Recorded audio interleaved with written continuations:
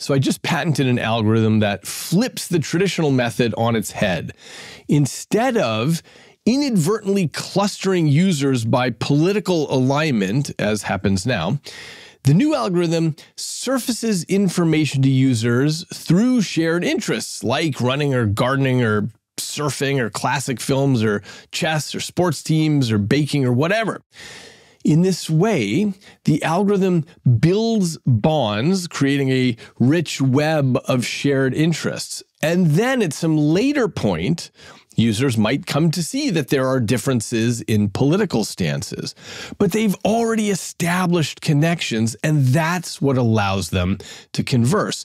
When we like each other and then find out that we have opposite views on some hot button issue, we both tilt our heads and we're more willing to hear the perspective of the other person because we're already pals.